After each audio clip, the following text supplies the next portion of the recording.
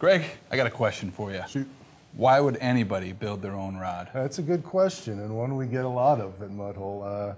You know, I can speak for myself. I've been fishing for 35 years and always used to use store-bought rods, and in recent years started building my own. And the reason why I did it is when I go into a retail shop and browse the rod selections, and they look great, but I hold it up to my arm and it's not, you know, the butt end isn't resting on my forearm the way I want it. They don't have the action or power that I want for a specific lure, fishery, or time of year.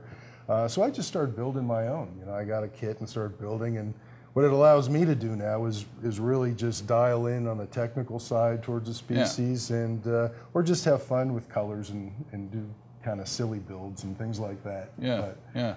Cool. And so, you know, as far as hobby goes, you know, I'm at my computer 8 to 10 hours a day, and I've learned I need to go do something with my hands, whether it's splitting wood or getting into my tackle shop and tinkering with tackle, tying flies, or building rods. Yeah, it's a great point. Fishermen have always been great tinkerers, tinker with our boats and our rods and certainly our lures, and it's just an extension of that. And there's really like, if I was to break it into two groups, one would be technical, one would be like aesthetics and more of the craft of rod building.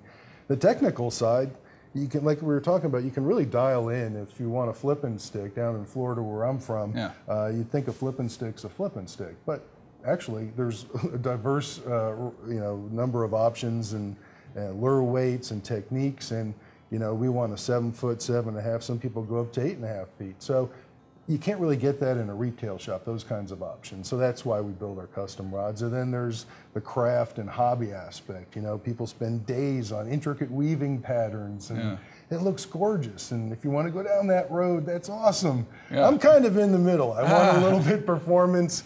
I want it to look the way I want it to look, but you know, it's just that kind of hobby, right? You can get a little or a lot out of it. Well, another cool thing about it, if you have like your dad or your kids or a buddy that's into certain fishing, you can build them a custom rod, and there's not only reward that you built that rod, they're really going to appreciate that you made that rod for them. Yeah, and it's whether you built it or a friend or family member has built it for you, there's nothing like catching a fish on a custom rod. So they're really fun to build. Cool. Well, let's get started. All right, let's build one. All right.